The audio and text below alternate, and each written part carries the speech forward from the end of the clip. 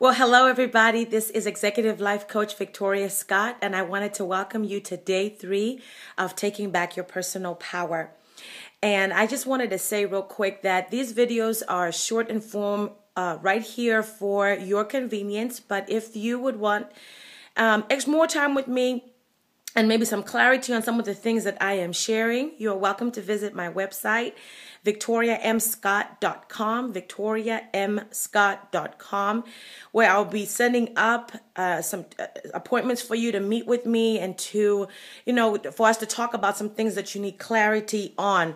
And so I will be putting that up for you for your convenience before the week is up. So please be sure to check my site at the end of the week if you're following me on YouTube, and we'll be able to schedule a session where we can talk about what I am sharing. If you want to find out more goals and more ways and strategies to take back your personal power, I want more clarity on the things that I am sharing, I'm happy to have one-on-one sessions with you. So I am so grateful for that you are able to join me on day 3. Thank you for joining me on day 1 and day 2. I hope that they have been empowering to you. Please share it. If they are encouraging to you and empowering to you, please share them with other people who need to have a word of encouragement come to them, to bless them, of edification, to build them up and to help them keep going. I know there's also admonishment in there. So please, admonishing in there. If you are, if this is blessing you, bless others by sharing as well. So without further ado, I want to get into today's topic. Today, we're talking about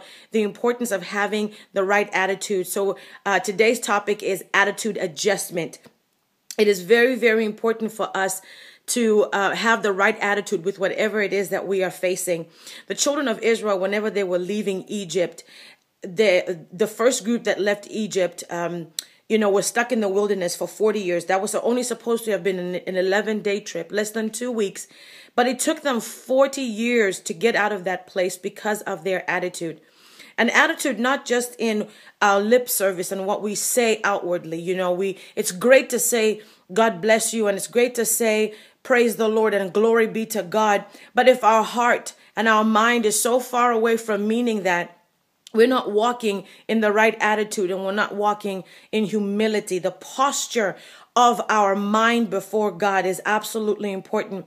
And I don't want people to see people bound in their wilderness year after year and year after year, all because of this thing of having the wrong attitude. So I'm here today to speak about that, because I want to see you cross over to the other side. I want to see you excel in the endeavors that God has called you to pursue this year. I want to see you live long in your breakthrough. And so with that, our attitude is important. So they were stuck in that place. They were complaining. They were murmuring. God told them to do something, and they spent more time doubting God and fighting God than actually doing what God had called them to do. So it's really important that we understand that the attitude of our mind is that when God tells us to do something, that we are operating in obedience. That when we don't understand, to seek clarity from him. And if God doesn't give the clarity, to trust that God knows what he's doing and why he's doing, so to take this step forward. I was working with my son, my oldest son, on his homework, and he's an intelligent little boy, very, very bright. But when he came to math, he seemed to be having a lot of trouble with subtraction. He was doing great with everything else. He can do addition like crazy, but he was having trouble with subtraction. And after, after sessions of teaching him and showing him different ways, singing songs, getting material, he just was not grasping it. And I asked the Lord, I said, God, what is going on? And he said, talk to him about his attitude and also about his confidence. And so I began to talk to him about his attitude and just letting him know that sometimes, things might not go the way we want them to go. Things might be inconveniencing. They might be a little bit challenging. They might be hard. They might be taking us out of our comfort zone. But when our attitude is, God, I trust you. God, I believe in you. God, help me. I'm going to trust that this is for my benefit. Your attitude begins to change. And then also we talked about confidence. And what confidence does for you is that sometimes we doubt ourselves, or sometimes we've been made to feel like our efforts are not good enough. We've been crushed in certain areas. So because our confidence is shot, our attitude is shot. So when our attitude is shot, our confidence is shot. And it's this vicious cycle. And so I noticed that when I addressed that with him, oh my goodness, he got an A on his math test that included a major amount of subtraction. Homework was done in no amount of time, and it was accurate. So God, using that, the Lord was saying that a lot of my people are like that. There's a lot of you whose confidence has been shot. You've been told certain things that make you doubt whether what you're doing is good enough or not, whether it counts or not, whether there's any value to it, which therefore then leads to affecting your attitude and how you feel about things that challenge you, and how and your mannerisms towards that. Well, God is saying, listen to me. This year, he's saying, have confidence in who you are. Have confidence that even if you get things wrong, God is not, there to tear you apart. He's there to lift you up and to build you and to say, come on, let's try again. Your attitude should be that way. You know what, when you're going through circumstances that are not the greatest, listen, God is right there with you. Shadrach, Meshach, and Abednego, their attitude was, listen, if God doesn't save us from this fire that you're about to throw us in because we're not bowing down to you, they said he'll still be God.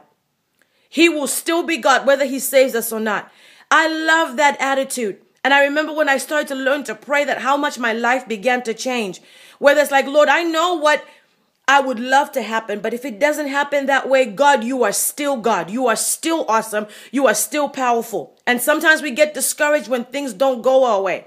So I want to encourage you this year, that if God is saying to you, this is not happening, right now, I want you to have the attitude that trusts God, that loves God. Study Galatians 5:22 and 23, which talks about temperament, our character, which is what you find in that verse that says that we have not been given a spirit of fear, but of power, of love, and a sound mind. That sound mind is your temperance, your character. Okay, you don't pray for patience. You are patient. You work with patience. You don't pray to be loving. You should be loving, flowing in love, flowing in meekness, flowing in self-control. All of those things should be part of our lives that we are, that are like second nature to us. Obviously growing in them, but they're second nature to us. God wants us to have the right attitude with him, to trust him and to say, God, you know what? Even though there is a storm and there is a flood, you are the king of the flood. Oh my goodness. That is so powerful to me. He is the king of the flood. And so therefore, I believe that as this year is the year that we walk on water, when we walk on the storms, like Peter did when he asked Jesus and he says, bid me come. He saw Jesus doing it. Therefore, he knew he could do it. Those circumstances that are coming at you and telling you, you know what, there's no way, no matter what's going to happen. If you see Jesus walking on that water, you walk on that flood too. You walk on that storm too. He has given you the ability to do so. I want to empower you with that. I want to encourage you and to tell you that I'm praying for you and to let you know that no matter where you find yourself this year, when you have the right attitude, it determines your level of thinking. It determines the outcome of the quality of your life. And Jesus died to give you the absolute best quality of your life.